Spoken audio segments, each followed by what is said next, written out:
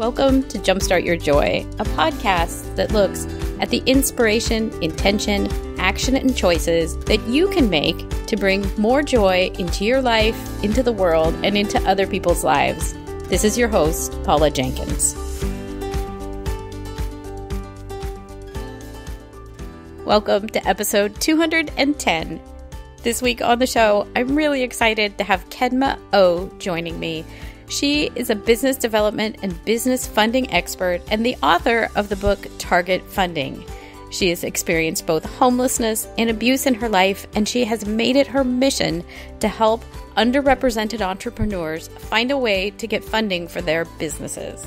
She's a multi-passionate, and she has focused her own entrepreneurship on two things: helping women and people of color get funding for their small business, and niching down to serve and advocate for differently abled individuals. I'm really honored to have her joining us this week.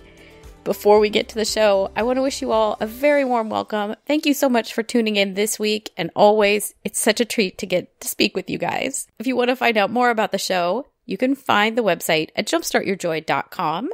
And while you're there, you can find a place to sign up for my weekly newsletter, where I get to share some other ideas and thoughts about each episode. And you get kind of a behind the scenes sneak peek about the show. And you can sign up for that right there on the front page of the website. You can also find show notes for this episode and for every episode on the website at jumpstartyourjoy.com/Kedma is for this episode. And why would you read show notes? Well, because there's the link to her book there, and there's more information and details and some notes about the things that we talk about in case, you're driving and you don't want to stop and take down notes while you're driving. While you're on the website, you can also find my cheat sheet if you want to start a podcast of your very own. I give a list of the top 3 tools that I recommend for podcasters, along with all the hardware and software that I recommend and use to create my own show every week. So that's another thing that you can look for there on the website. I'm really excited to introduce Kedma to you guys. I really enjoyed this interview with her. She's no nonsense and really energetic, and she's a multi-passionate, so you know that we're going to have a ton in common. And she has a lot of really actionable tips and thoughts on how to grow a small business that she's going to share with you guys in this episode, which of course aligns really nicely with the inspiration, intention, and action aspects of how we go about finding joy in the everyday here on Jumpstart Your Joy. I also really appreciated about how she is totally unapologetic and direct about who she is. She embraces that it's okay to be smart and sexy, and she's providing an excellent role model that illustrates that traditionally feminine qualities can provide a strong and powerful presence in a business setting. And I think so many of us kind of shrink away from that, but she really owns this, and it is her choice to show up as both and own her femininity. This theme has also run through her business because she's met a lot of people who told her she wouldn't be successful in becoming a consultant and advocate for differently abled people, and she has proven them all wrong. And I just love that she stayed so true to her choices and to who she knows she is and who she wants to serve. I think you guys are really going to love this conversation and getting to meet her. Let's get on to the show. Welcome to the show. This week, I'm so excited to have Kedma Ough joining me. Welcome to Jumpstart Your Joy, Kedma. Thank you. Yes, my pleasure. So the first thing that I ask everybody is a little bit about their childhood and what you love most as a child or in school. What were your earliest sparks of joy? That's a very tough question, Paula. Yeah, I know. And I do have some guests that it's like, ooh, this one's not as easy for me. Yeah. Well, the reason it's not easy is if we were going to look at our childhood as a movie theme, and you can go anywhere from a Disney movie to a drama movie to a Western movie. I was born into a horror movie. So I don't have wonderful experiences like other people may have. And my journey was quite difficult to get me to where I am today. Having said that, what I did learn is I learned to go into a place in my mind where I could imagine things. Yes. And I realized that no matter what was happening on the outside, that nothing could take away my imagination on the inside. And because of that, even today, I am extremely playful, and I literally live my life as a 7-year-old. I have a dollhouse in my house right now that is like the size of a table. And I kind of use the idea of a great childhood in my adult life now. I love that. And thank you for diving in with the question. And I think it's beautiful that you have then turned that from being something difficult as a child to then embracing more of that playful side as an adult. Because I think many of us actually do the reverse, right? Like we start in a playful place and then it's like, this is reality. Thank you. Mm-hmm. Would you like to share with the audience what it is that you do now and who do you work with? Yeah, well, I am extremely passionate about serving the entrepreneurial community. I'm a 5th generation entrepreneur. So that's what I do every day is I like to say help dreams come true. And I specialize obviously in target funding, but I've worked with over 10,000 entrepreneurs over the last 20 years.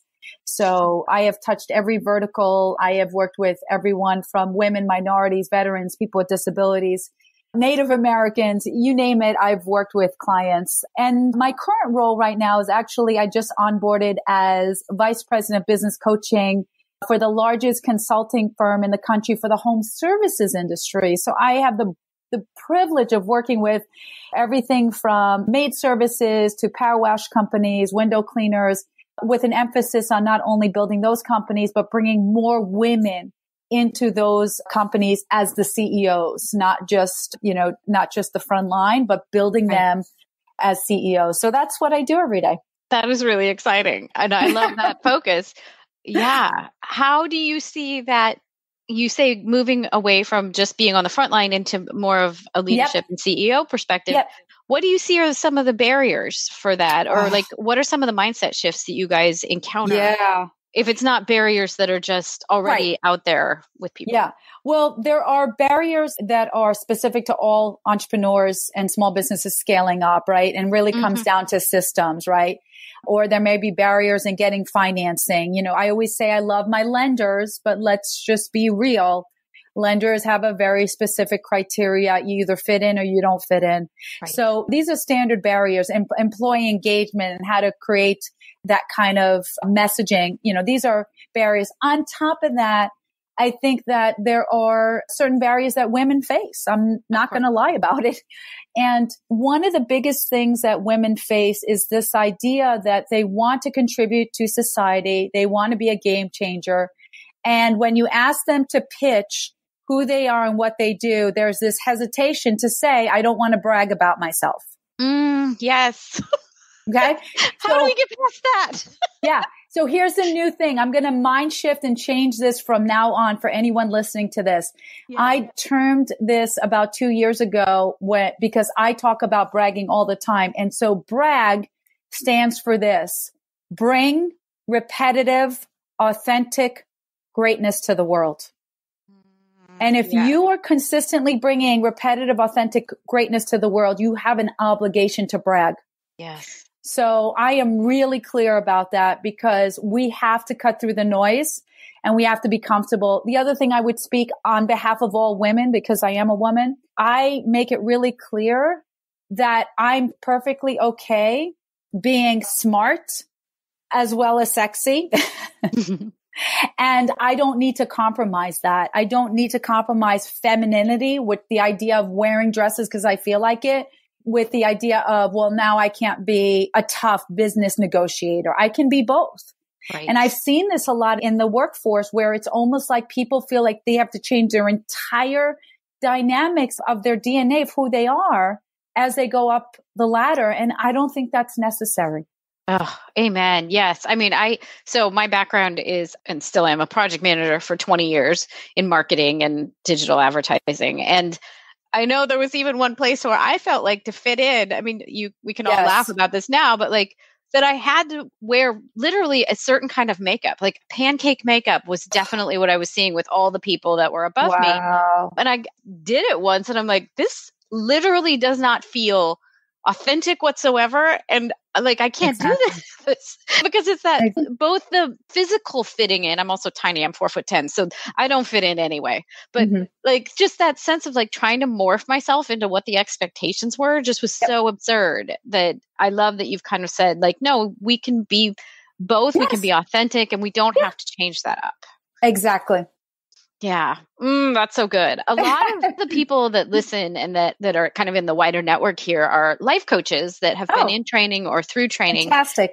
Yeah. And I think one of the big things that I see, having also had that path, because I'm a certified coach and that's part of my story here, is that we see, ooh, I want to go after this thing, but it really means I'm starting a business. Right. And I have zero training in such a thing. What are some of the things that you see coming up as a woman embarks on that journey to start a business, usually for herself?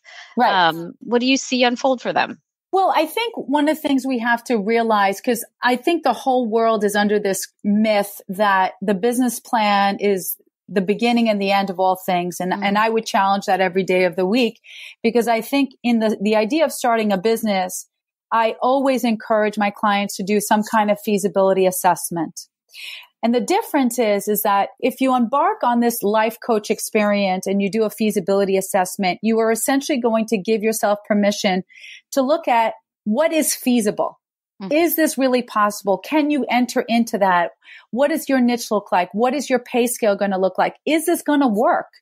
Your business plan is just the execution. Right. Right. So we see so much. I mean, I do business plans in my sleep. So I see all these business plans coming in. I go, this is not feasible. Right.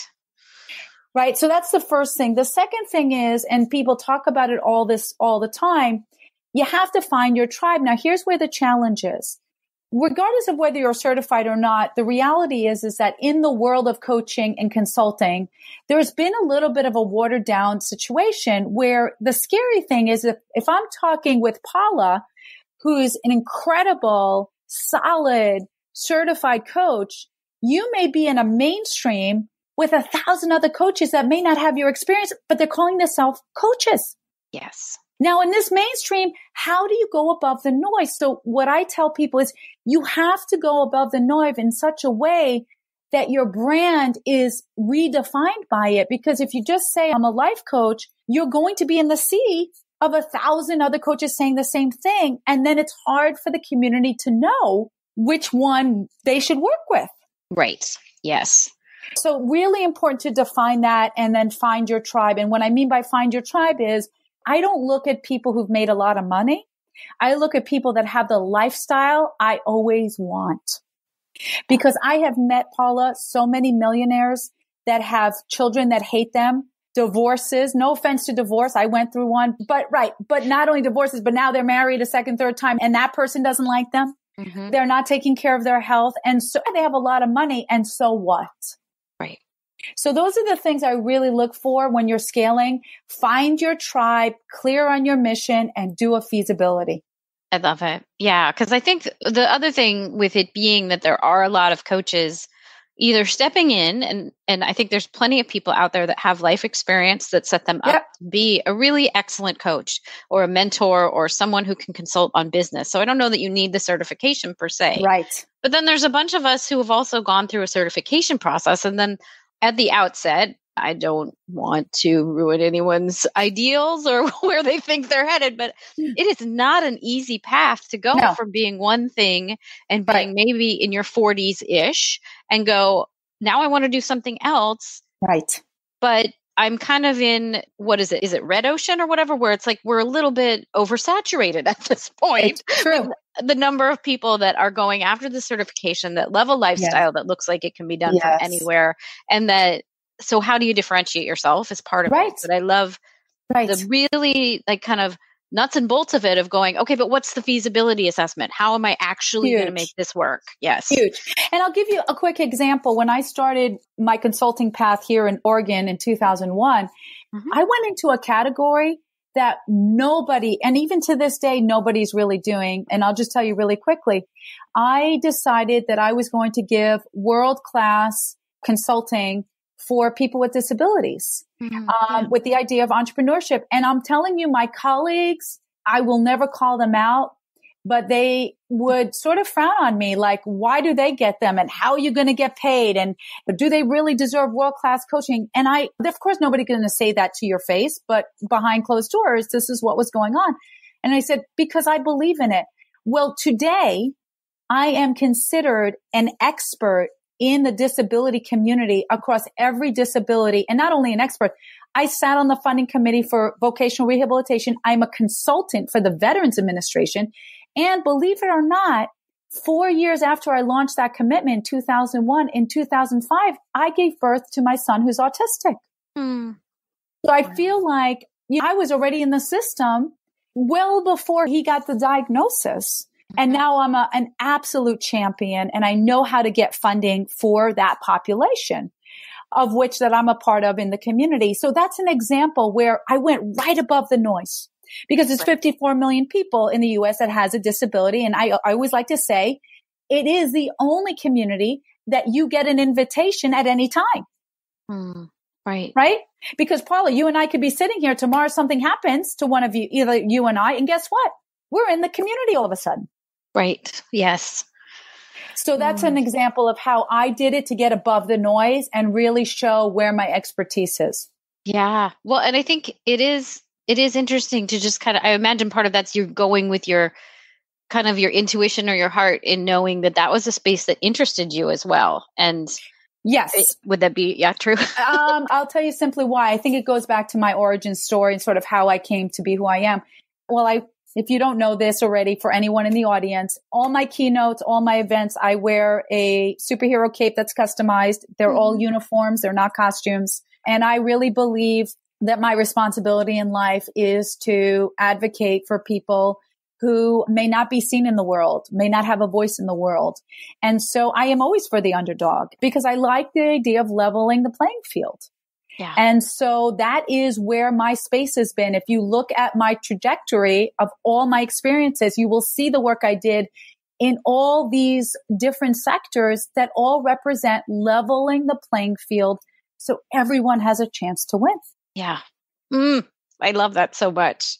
Well, and I think when you come from that place of that's like mission-driven purpose. Of course. Yeah. And when you come from that place and then see how that can play out in an authentic way in the world, then I think you're really well positioned kind of for the audience. Obviously, you are well positioned to find the space that really fits and that you can serve authentically. Because exactly. Even just to go back to like the life coach thing, if you're doing it because you want a nomad lifestyle, well, maybe that's not your authentic purpose, right? Like there's nothing mission driven about wanting to be able to travel all the time and not have a home base. Maybe there is. But I think finding the what and that mission and that like nugget of truth in the midst of it. I also teach people to do podcasts. And that's the thing that I tell them to go after is like, okay, so you want one, that's great. But what's the little changing point that you can go back to, the one little nugget of space that you want to teach somebody about or show them in a new way? What's that for you? Because if you can't identify that, then it's just going to be, like you're saying, it's just in the noise. You're out there making the same kind of noise everybody else is making. Correct. Yeah. What else do you see? I mean, a lot of us kind of go with the rest of this. You're a fifth generation entrepreneur. Yep. What else do you see that baby entrepreneurs, maybe like myself or someone that's rising in the coaching industry, what mistakes are we making that we don't even know we're making? I want to talk a little bit about funding because it scares most people to death. It does. Right? Well, it's like, we're not told to do funding. We're told like, well, you just make it. Save yourself a little severance, then leave when you have it saved up. But I mean, your work is all around target funding, which is your book. How do we look at that differently? So I'm going to bring you back into my world. So if I had a time machine, because I'm an inventor, but we haven't developed that yet. But if I did, and I brought you and everyone else back to 2001, you would have found me in Arizona. I was literally sitting on a curb. I remember the lamppost. I was looking above. I saw it. It was drizzling. It was in the evening. And I was sobbing my eyes out, like uncontrollably by myself, because 5 minutes prior, I had just walked out of the bankruptcy court. And what most people don't realize is that if you look at why people file bankruptcy, it's one of three reasons: job crisis or loss of a business, health crisis, or the third, which is most popular for women, is a divorce. That's the reality. And so there I was saying, how do I pick myself up? When you're educated, you have a degree, you happen to know how to manage money, but you're in a crisis. And I remember going back to my apartment, and over the next 2 weeks, it was kind of a fog until I received an envelope in the mail. I can remember it as if it was yesterday. It was from Capital One credit card company. And I remember thinking, why are they sending me anything? I just filed bankruptcy. And I opened it up, and it was for a credit card for $200. Now I'm going to pause here, because when you asked me earlier, was there any fond memory I remembered as a child? The one fond memory that I do remember is I used to play Monopoly all the time. All the time. And I am very competitive. So I don't know if you remember or if you've played Monopoly, but when you go around the board as you're trying to collect real estate, you go around, you go to go, and you get to collect a certain amount of money as you continue. Right. Do you remember how much it is? $200. That's right. It was $200. So right there and then I said to myself, I am back in the game. Like I was screaming up and down, Capital One. Oh my God, you believe in me? Because as far as I was concerned, I'm back in the Monopoly game. I'm ready to play. There's going to be real estate happening here. Right. And then right after I said that, I said, what if I go on a journey to uncover every funding and resource available to people like me that were educated, passionate, and education could be either formal or informal, passionate, and wanted the American dream, but had a crisis happen. That took me on a 15-year journey where I uncovered the variables to figure out how to find money for people. And then it took 3 years to write the book. So let me go through what people are missing. When you're looking at starting your company, you're always told to go to friends, families, credit cards, and banks. And I'm going to tell you right now, having done this for years, that is never the strategy I go for. The first thing I would do is I would look at how to build variables, because every single person listening to this right now does not realize this, but I'm about to enlighten you. Every variable that you need is already inside of you or in your business. You just don't know it yet. And it is all tied to money. If you don't mind, let's just take an example. Yeah. So let's suppose I am working with a woman entrepreneur startup. And this woman entrepreneur tells me that she is starting her company.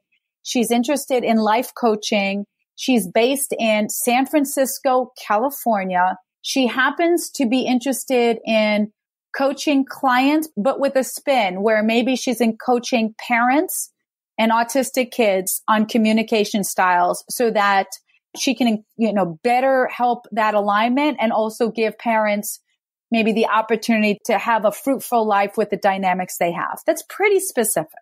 Mm-hmm. And maybe on top of that, she's got an online communication system in place where maybe there's a forums and maybe a database in place for that education. That scenario alone can open a world up of funding. And I live in the grant and resource world because my idea is I'd rather have you find free money first before we look at debt, which is loans, or equity, which is you giving up a percentage of your company. So in that example, we could look at funds in the startup phase or even in research and development. There are funds tied to that. We can look at funds by location, funds in San Francisco, funds outside San Francisco, in California, funds within the state of California, all tied to your location. We can also look at your mission. So we can find funding tied to autism, funding tied to parenting, funding tied to communication, funding tied to technology. We can look at even funding tied by the government that actually pays for research and development to help solve some of that communication problems related to parents and kids with autism. All of that is ready and available, but without understanding your variables unique to you or the business, it's very difficult. And then on top of that, we can look at, are you a veteran? Do you have a disability? Are you within a minority? Are you classified as an LGBTQ business? Anything like that is like additional gold that allows us to go for funding specific for you. Right. And I know in your book, you break down some of those different kind of niches of funding where people can look for things depending on what their variables might be and where they have a match. Correct.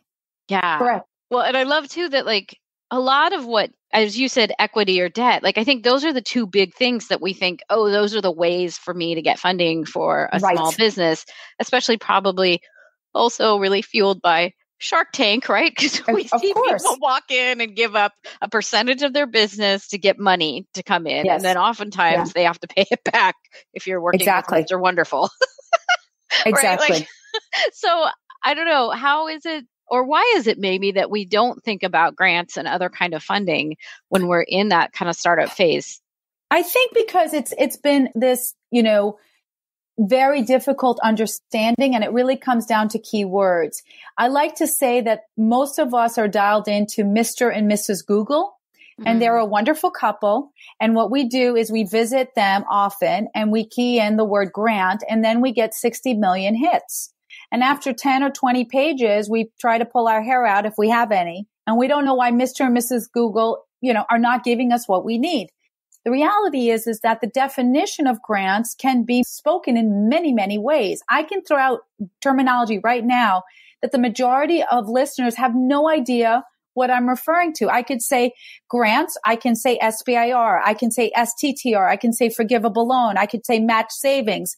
Most people are saying, what is all this? Well, believe it or not, in the world of grants and resources, there's language to be learned. Right. And if you don't know the language, it's like going to another country. You will never be able to speak it and obtain what you need.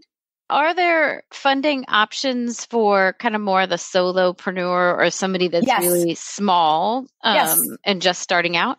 Yes. I have found funding sources for marketing, for going to trade shows, for developing websites, for getting free business advising in anywhere from, SEO to bookkeeping. I have found resources for the development of a feasibility plan.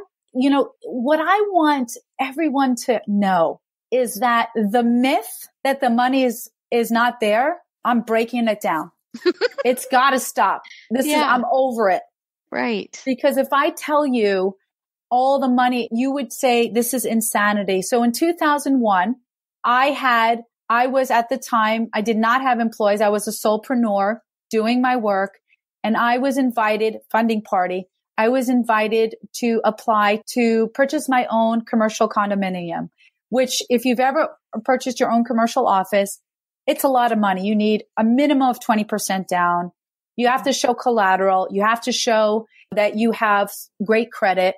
But because I filed bankruptcy, I didn't have the collateral. I didn't have great credit. And guess what? That wasn't a variable needed. What they had asked for was you had to have been in business 3 years or more. You had to have been based in Oregon, particularly in Portland. You had to have been doing something like that was going to impact the community. And the most important criteria is you had to be a woman, a minority, or an immigrant. And because I qualified, I received an incredible opportunity where I had to only put 6% down on an $800,000 valued office. And my interest has been fixed now, Paula, for 10 years at an interest rate of 0.04%. Not even 1%, not even 0.5%, 0.04%. Where do you get? Nobody gets that. That is free money, like in every single way that I can term it. Yeah. And that's amazing. Like, I think most of us who are starting out don't even think that those things are like out there, right? I think, is there that kind of idea that we have to pull ourselves up completely by our bootstraps and that it's going to be really hard and that those opportunities don't really exist for us. And I don't know where that capital S story is coming from. But I mean, you do have to be smart and think about it a little bit different is what I'm hearing. And do you have any thoughts as to why we're kind of went to this idea that it's so hard? Of course I do, because who's been lobbying the finance industry this whole time? You have two major representations. You have the banks that lobby this idea. Like, look, and let me just tell you, if you are a lender, I love you. But let's just be real. Every single bank will say, we support small business. But let's just go into a definition. The definition of small business, according to the Small Business Administration, is 500 employees or less. Right. Welcome to the rules. So if you think you're a small business as a one-person operation and you're coming up against a company who has 499 employees and they're considered a small business, there lies one of the issues. Yes. Right? The second issue is that lenders will say they promote small businesses as long as you meet the criteria. Well, the reality is that it's all about risk appetite. I like to give the analogy because everybody has had pizza, one form or another, that we have this idea that if we take a pizza pie, everybody thinks that the pizza pie should represent one thing, one loan, one equity, one credit card. And I tell everyone that, wait a minute, doesn't a pizza pie have 12 slices? Then we should be having 12 strategies. We should be looking at funding streams that identify 12 different ways to make that pizza pie work. And so I think one of the issues of the banks, and the other issue that you brought up, is Shark Tank. I love Shark Tank. Many of my clients have gone on Shark Tank. It's a lot of fun to watch. It's a lot of fun to watch, but let's just be real about Shark Tank. The majority of clients who make it in Shark Tank, first of all, have an IP, intellectual property, which is my background. So they have filed a patent or patent pending. So they have that kind of protection. They also have usability, right, where they've tested it out in the market. And often they have sales. And then last is just the character and the uniqueness of how they present themselves on there. And every single person is vetted, right? So, it's not like they're showing you the spectrum of everyone, because if they showed you the spectrum, there may be a lot of deals that aren't done. Right. Or business plans that just are not unique in any way. And so, or not ready. An investor, right. An investor may not be interested at that point yet. Exactly. Yeah. Exactly. And so my philosophy is I never, ever judge someone from where they are today. I only judge who they can become. Yeah. Yeah. Well, I think that's a beautiful way to start that, because obviously everyone starts somewhere. And exactly, if it is back to kind of that, if you're on a life coach journey or a solopreneur journey, this thing that you are right this second is helping lay the groundwork for whatever your end game is or wherever you're headed. And I don't think any of us, when we start out, exactly know. I would never have guessed that Joy would become my platform or start teaching podcasting classes. Like that was never in my purview when I signed up to become a coach. So I think there's that too. And it's really easy to see people that come onto a Shark Tank or whatever and hear their story and think, why can't I do that? Well, maybe you could, but you're just not there yet. Right. And also the other thing I would say is if I took the definition of a superhero, because I play that in everything I do and I'm really serious about it, is a real superhero in this world is a lobbyist or an advocate. And most of us can't pay for lobbyists. Millions and millions of dollars are set aside for lobbyists to represent legislative changes and influence our financial position in the market. The reality is I've worked with senators before, because one of the issues that women face is they are not fully collateralized in most places. So they may have the sales, but when it comes to securing things, they don't meet a lot of the loans because they don't have the collateral. Right. That's a problem that's much bigger than the Paula or the Kedmas of the world, right? You need someone lobbying. And in many ways, your superheroes of the world are your advocates, your champions, who I fundamentally believe who can create doors from where there were walls. Right. And so that's a whole different game changer. And I always am looking for my superheroes. If I can't get through, I am thinking, okay, where are my superheroes in that industry or in that a climate so I can get through and create a door, because otherwise I'm going to have a barrier to entry. I won't be able to go through it. Right. Well, and is that something does it take a special superpower to find the superhero that has those connections or that ability to break something down for you? Mm. Or like, how would someone, if you kind of realize, I wish I could get through this barrier, how do you find those people? You're going to find them usually a lot of times they're in service-based industries, right? They are the champions to open doors. So when we're running into a barrier with permitting or legislative or access to capital, you may find them in economic development, because when you think about economic development, when you think about the role of the Women's Business Center, and I came from that, I used to run the Women's Business Center from SBA, or the Small Business Development Centers, which is mandated through the government. That entire roadmap and landscape is designed to lift up the community by creating jobs, by opening access. And that's why if you look at the society and the nonprofit model, you'll see there's representatives that from everything from the Hispanic chamber to the African chamber to the LGBTQ community.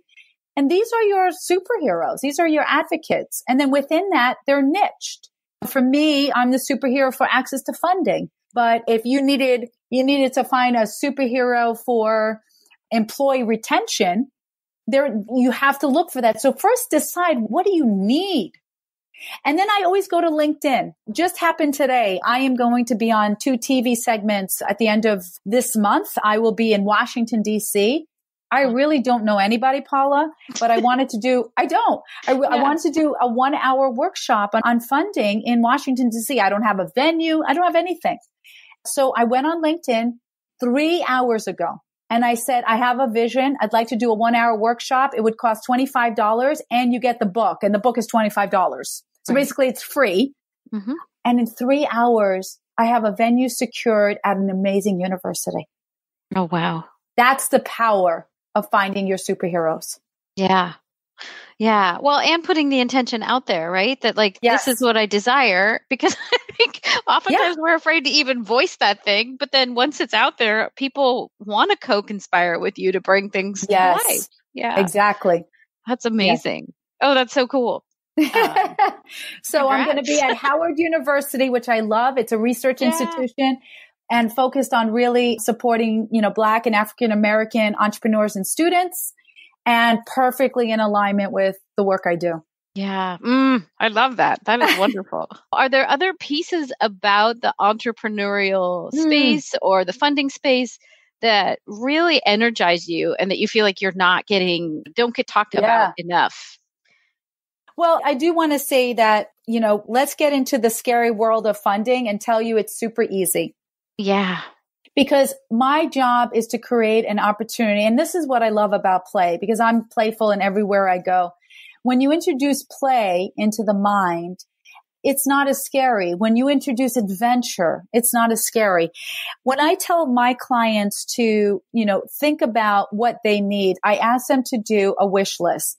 Indicate everything you would love to have that may cost you money for your business. And then your job is to put it in order of priority.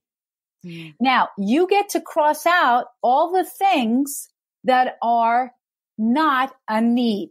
Okay. And so here's the analogy I tell my clients. Everybody likes to play soccer. And when they come into my office, they say, I want to play soccer, Kedma. And I go, great. What do you need to play soccer? And they start with this. This is no joke. They go, well, before I even play soccer, I need a stadium. You need a stadium. Right. Yeah. Yeah, I need a stadium. Okay. Well, let me write that down. You need a stadium. What else do you need? Well, I need a stadium. I want to make sure that we have top of the line uniforms. We have to have world-class training on how to play soccer. We want to have all the advertising. And so I'll let them go through the list. Mm-hmm. And at some point I'll say, Paula, this sounds really good, but my job is to get you to play soccer. And frankly, I don't even care if you have the right soccer shoes or not. Because if you're not in the game playing soccer, it doesn't matter what we're talking about. Mm-hmm. So I'm really clear about getting in the game. And when I started my company, before I bought my office in 2001, you're going to laugh at this, but I have to just tell the audience. I rented to do my coaching.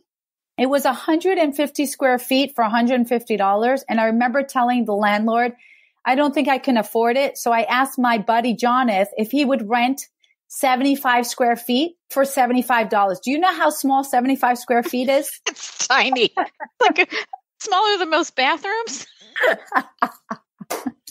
my landlord came to me and said, now listen, Miss Kedma, if you can't afford $75, I don't know if you're going to make it in this business. And I remember saying, I'm all about what I need. And right now I just need 75 square feet. Yeah. Well, it's great because it does kind of call into question. I mean, what stories and kind of like what things we're telling ourselves, which is probably actually just fear or some other thing that comes up. Like the question of, do you really need a stadium to play soccer? No. Sounds very similar to one Yes. podcasting student that told me, oh no, I need a sound booth in my house. Oh. And I'm like, No. wait, do No. you really need a sound No. booth? I don't have a sound booth. Right. And that's the problem we have, is because we have this image problem. We Yes. feel like we have to go to that place where we showcase that we've made it. But authenticity is all about showing that, we can still be extremely successful in what we do and still have a hole in the wall experience. Like, I'm a New Yorker. The best restaurants are hole in the wall restaurants that have the best food. Yeah. So it's changing that mindset. Mm-hmm. Yeah. Well, and realizing you can be a professional without all of the outward appearances of being a professional. Of course. And if anyone decides to stalk me or look at me online, I want you to know that really about 70% of all my dresses I got from Goodwill. Me too. There you go. Yes. Right? Yeah. That is the best. It's the best, right? I keep telling Goodwill that I have an issue with them because they're not picking up, really successful women entrepreneurs to showcase that we also shop there. Mm-hmm. We do. Right? Yeah. Right? So I love it. Yeah. So that's what I want, is I want people in the game and not having this fear that they have to make a lot, especially as a consultant, less than $500, you should be in the game and making money. Mm-hmm. Agreed. Yeah. Well, and I think that's really important, that somehow there is that materialist. I mean, we live in this capitalist society where there is a lot of that, like the expense and the shows of wealth and whatever, like that feels important, but it's not really a necessity to get where you want to go. You nailed it. Yeah. Well, Kedma, your book is Target Funding, and it's excellent. And if somebody wants to find that or find out how they could work with you, where can they do that? www.kedmaough.com or www.targetfunding.com. And I love LinkedIn. I'm all over LinkedIn. I will link up everything in the show notes so you guys can find it there too. Perfect. If somebody has a big dream that they want to bring into action, how would you say they should start on that endeavor? Manifestation is huge. I'm going to be really honest. Every dream must begin in your thoughts. And I'm about to give everybody gold. Now, when I give gold, it means please pay extra attention. And so you're going to listen to this gold and say, I know this gold, but knowing this gold and implementing the gold is two different things. So the first thing I do is I get very clear on what I will manifest. And then I never doubt it. The problem we see with people when they're looking after that dream is they begin with the manifestation, and then when they don't get the dream when they think it should come, then they begin to doubt that the dream never is going to come and that it shouldn't have come and that, all this is messed up. The dream for me to do this book was 18 years. Yeah. I don't know a lot of people who wait 18 years for something to manifest. Right. All right. Yeah. I don't. The second thing is you take that huge dream and you create it into little chunks. When you go and have your pizza pie, please, I'm going to assume you're not stuffing that pie in your face at one bite, right? So you're going to take that idea and take that dream and you're going to say, okay, I have 12 slices to this dream. I'm going to start with one slice and I'm going to take one bite. What is that first thing I need to do? And so you begin that way. And for me, the first thing was I had to prove that my model would work. I could not and will never write a book that I don't believe can actually happen in real life. So I had to spend years proving that my methodology works. That's what happened. So I would encourage you to do that. And then because many of you are coaches, you need to find a coach.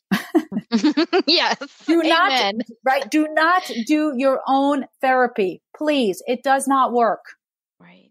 I am a coach and I have many coaches who support me in different roles. I have what I call hyper-focused coaching. I have a speaking coach. I have a publicist who coaches me.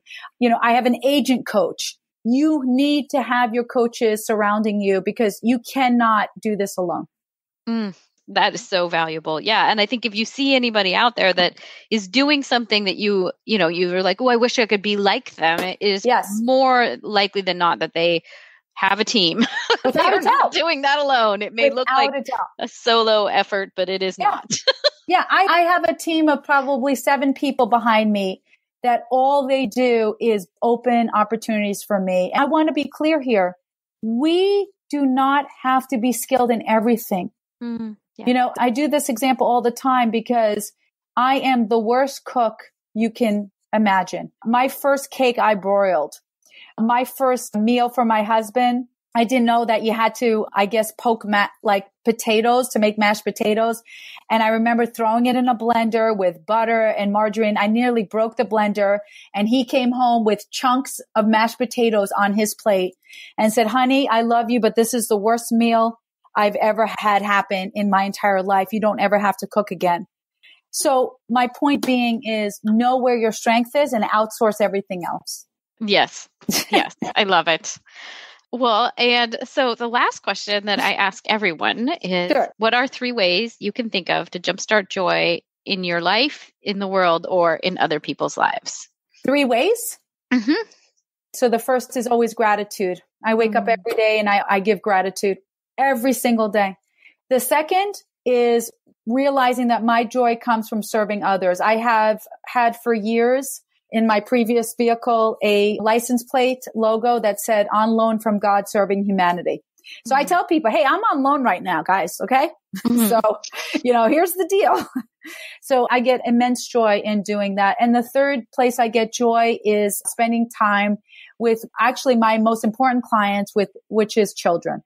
I think we have an obligation to raise kids that feel safe, that can experience happiness, that have permission to imagine, that have permission to be business women.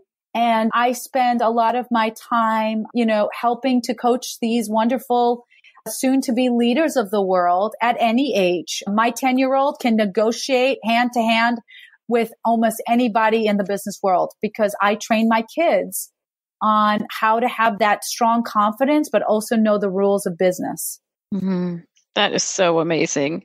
And what a gift. I mean, what a gift to come out knowing I can do this. And I have full permission to use my imagination all the time. Yes. Yeah, full permission. Yeah. Kedma, thank you so much for coming on. This has been amazing.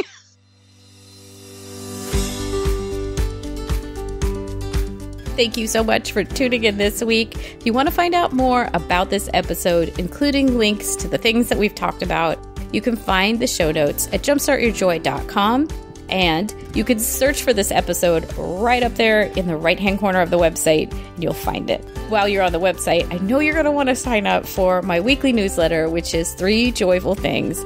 It's where I take a look and give you guys the behind the scenes of what I'm really thinking about with each episode, including the inspiration, intention, and action, along with the choices that you can make in your own life to bring some of the things that each guest or I share into your everyday life. So it's a lot of fun. You can find the sign up for that off the homepage or within the show notes of every episode. And I would love to connect with you. I hang out a ton on Instagram, where my handle is Jumpstart Your Joy. You can also find the Facebook page for this podcast at Jumpstart Your Joy. So I hope you guys will come on back next week. And until then, I hope that your days are filled with so much joy.